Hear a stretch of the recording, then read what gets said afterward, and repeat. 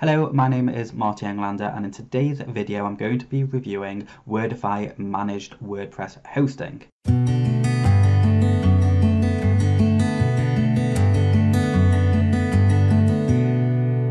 It really boggles me that I've not seen many articles or videos about Wordify. They are a lightning fast hosting company which actually manages your WordPress sites for you. Now, before we get into a Wordify review, please make sure to leave a like on this video and comment with any questions that you may have about Wordify. Also, I'm going to leave a discount link in the description below with some of my favorite WordPress plugins if you do decide to buy as a special thank you for using my link. So let's get started. Okay, so we're in the Wordify dashboard, and what you can see is a really nice and clean interface. And if there's one thing that I love is clean interfaces. So if we scroll down, you can actually see there's not much going on. You've got sites, profile, billing, affiliate, and support. These four are pretty self-explanatory. I'm just going to click on support for you, and in support they've just got open a support ticket to an email address, so really simple, and a direct email for you, and the profile is just your user information. It's got my personal info in there, so I'm not going to go into it.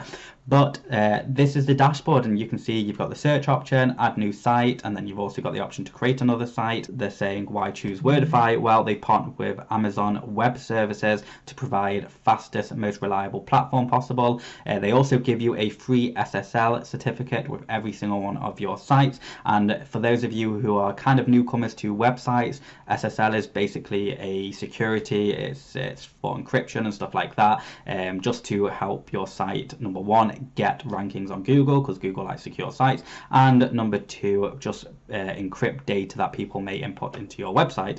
And then also global servers. So our global reach means awesome site speed for clients no matter where they are. So those three core things are hugely important when it comes to hosting, because when people choose bad hosting, often their websites get slow and it lowers conversion. So let's go ahead and click create new site and see what this brings.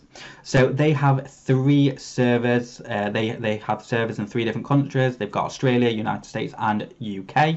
I'm based in the UK, so I'm going to go ahead and click UK, and then let's go ahead and enter a site name. So I'm just going to do YouTube and then the temporary URL, you can also customize this. So again, I'm just going to do YouTube ME, or you can leave it blank and they'll just generate a random one for you. It really doesn't matter, but if you're working with clients, then you're probably going to want something a little bit more unique.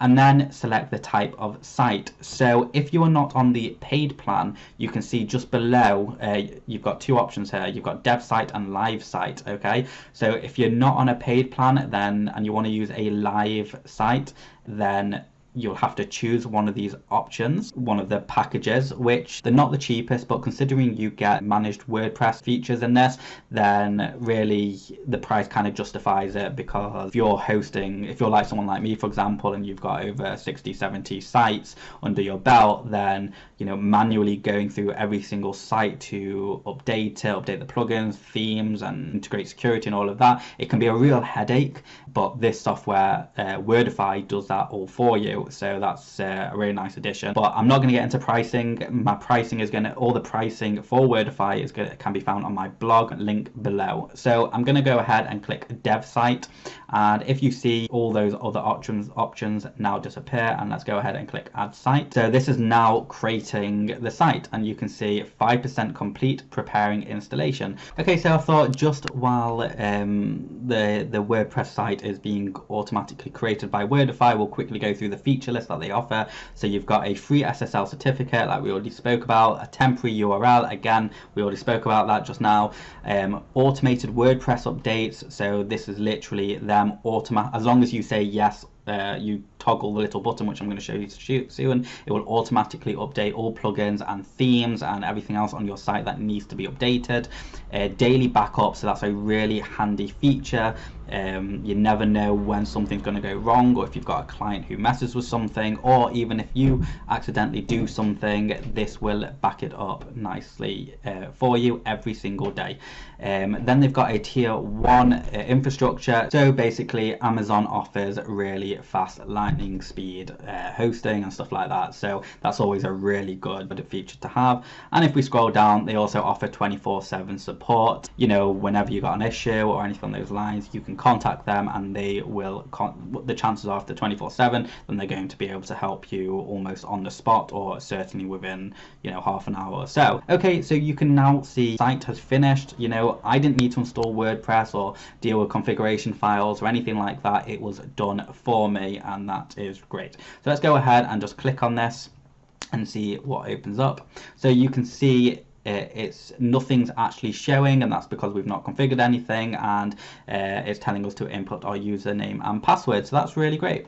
Okay, so let's go ahead and head over to edit. Okay, so this is the back end of where all our techie files is going to be, and what you can see is we've got the site name, the location of where this the location of the server where this website is being hosted. You've got the URL, the IP address, and of course the username and password, so we can jump in, and it also tells us how much storage our website's got.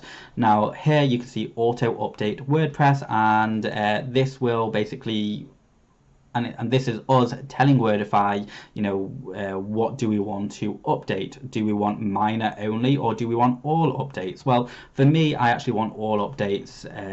I tend to do all updates purely because I don't use a lot of plugins for my websites. I like to keep everything very, very small, very compact. So, and most of the time, the plugins that I use are like very established plugins with, and are very, very reliable. And again, I'll go ahead and leave all those links that I used for my best plugins and what's not in the description below. And then we're going to move on to auto update plugins, and yes, I want that, and update themes, and yes, I want that. And just to clarify this bit here, this is actually for when there's a new version of WordPress out and you want to update it and stuff. I'm always just going to go with all updates, and if anything does go wrong, then I'm going to be notified and I can always roll back. So now that's this section. Let's go ahead and go to WordPress Admin. Okay, so the WordPress Admin opens up a little pop-up, and you've got your username and your password. So let's just go ahead, open this up in a new site, and I'm just going to take the password and enter Wordify and enter the password, sign in. Okay.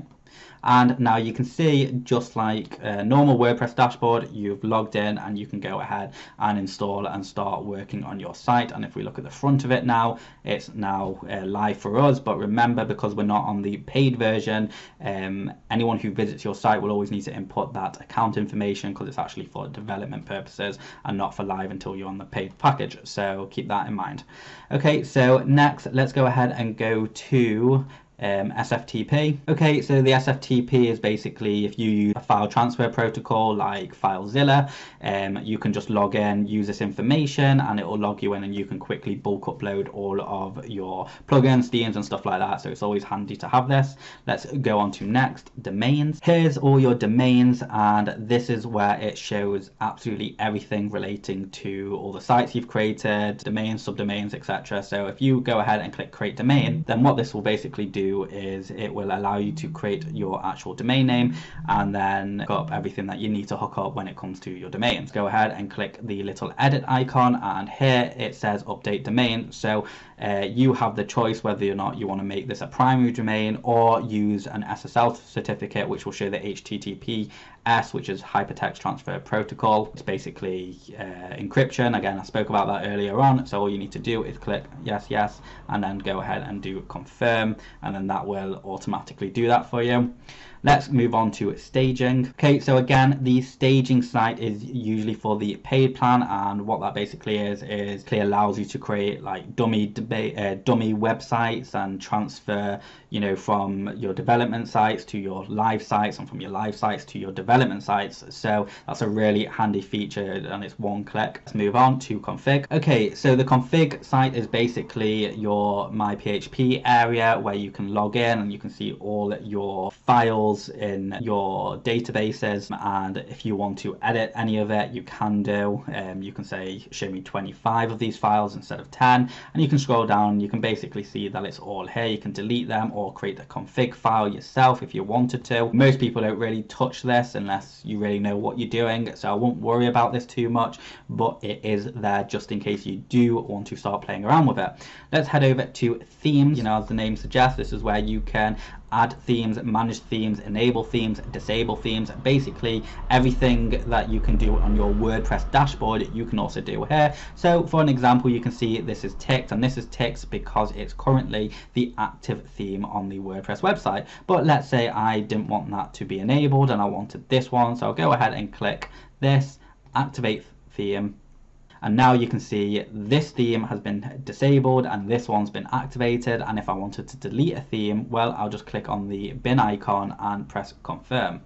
So it's actually really nice that you can go into this area and just upload the themes and stuff like that. So if we wanted to add a theme, well, you just come here and then search, say hello. So hello is built by Elementor. If you've never heard of Elementor, I'll leave a link to my videos below. Really good plugin. But you can see we've got all of these themes here, and I'm just going to go ahead and tick this and go ahead and press plus, and you can multi-select them and also install them if you wanted to. And so this works great with multi-sites. So now let's click go back, and you can see we've got the hello theme there. So again, just tick that, confirm, and now there we go. So we've got the theme there, and it's just a great way of managing your themes. Let's go ahead and go to plugins, and this is basically identical to the theme side of things, just for the plugins. So again, you can add a plugin if you want to, or you can activate plugins or even deactivate them or delete them. So again, really great just for quickly managing and even getting stuff uploaded to your site fast. Then let's move over to the backups. Okay, so the backups is, you know, where all your backup files for this website is going to lie. And even though they do it automatically for you, you can go ahead and press create backup, confirm, and this will start a manual backup for you. And it's loading, and once that's finished, it will show up here. Next, let's go to transfer. So this is actually a really important feature for a lot of people, and it works really smoothly. So the way this works is you would enter the email. So let's say you are transferring from your other hosting, you will enter your email and then all that information, and then you'll choose which plan you want to put them on, and then you'll go ahead and click transfer site.